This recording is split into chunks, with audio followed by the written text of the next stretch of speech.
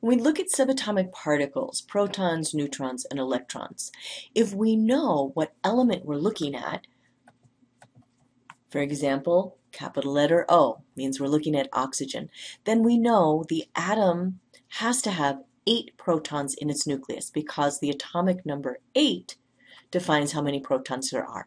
And for any given atom, the number of electrons is equal to the number of protons.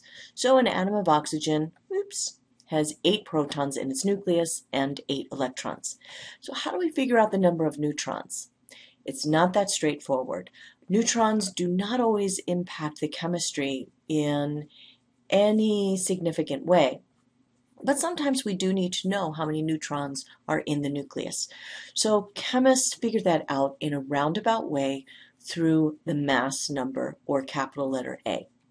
The mass number is the sum of the protons and neutrons within the nucleus. And I want to point out that it is a number. It's a counted number. So it will always be a whole number. It will never, ever be a decimal.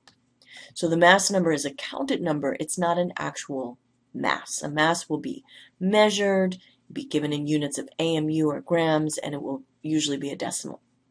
So to calculate the number of neutrons, we subtract the number of protons, which is the atomic number, or Z, which can always be found on the periodic table. We subtract that atomic number from the mass number. So how do we know what the mass number is? Well, from an atomic symbol point of view, the mass number will be written in the upper right-hand corner. And right below it, the atomic number is written. Now, generally, chemists don't write the atomic number because we know we can find that atomic number on the periodic table. But most other scientific disciplines, including geology, biology, and medicine, include the atomic number. And then it's really super easy to determine how many neutrons there are because we just subtract Z from A.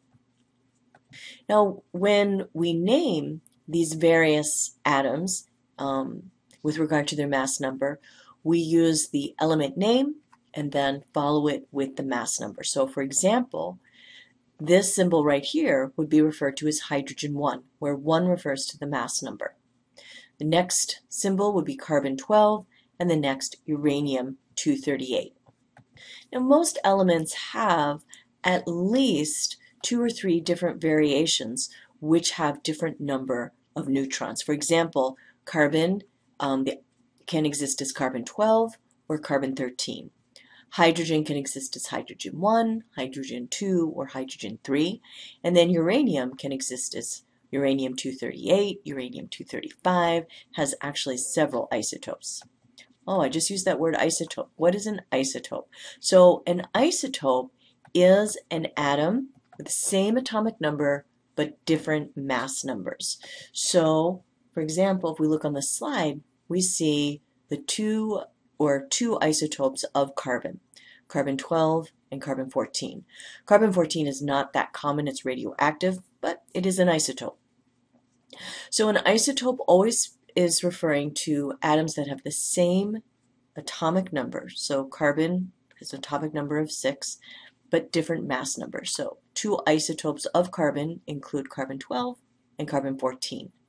Now, nitrogen 14, even though it has the same mass number as carbon 14, would not be an isotope of carbon because it's a different element. So when we talk about isotopes, we're referring to the same element, but just different number of neutrons.